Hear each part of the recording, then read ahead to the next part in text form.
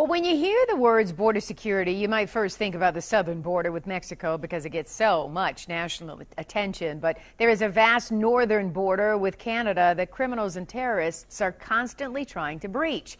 7 Action News reporter Kim Russell shows us how they try to break through the border in our own backyard. Here we have Lake St. Clair coming up on New Baltimore. From the sky, by water, and on the road, agents with U.S. Customs and Border Protection guard our northern border.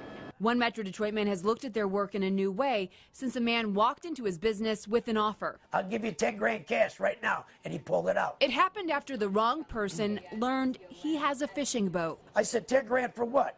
He goes, I'll pay you 10 grand to pick my son-in-law up anywhere on the Canadian border. It's illicit business that takes advantage of our border's weaknesses. They're asking anybody out there in boats, would you bring my family over? And some people will do it. And some succeed. A 2011 government study found less than 2% of the northern border is secure.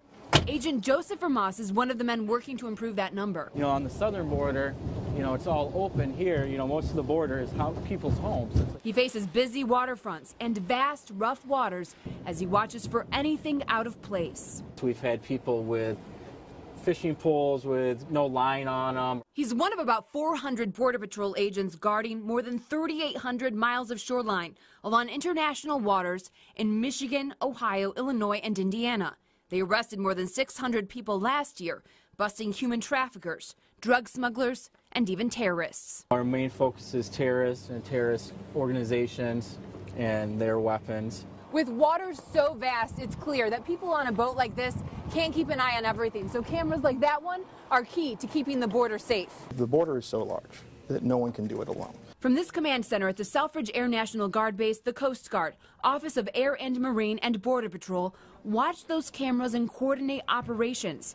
The cameras allow a few people to watch 60 miles of border. They are high-tech, can capture images miles away, and get the job done. Investigators confiscated these drugs on a Canadian man caught on camera trying to scuba dive across the border. They picked him up here and ended up coming up here to the mouth of the Bell River. On Gull Island, people don't understand about Gull Island. There's cameras out there.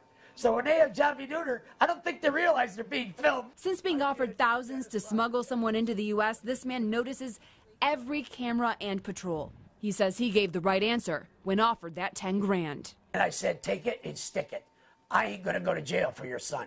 It's jail for life, and I ain't gonna do that. I had a wife and kids. While we know how many people are caught trying to cross this border illegally, what we don't know are how many people make it across and are never caught. In Detroit, Kim Russell, 7 Action News. Your car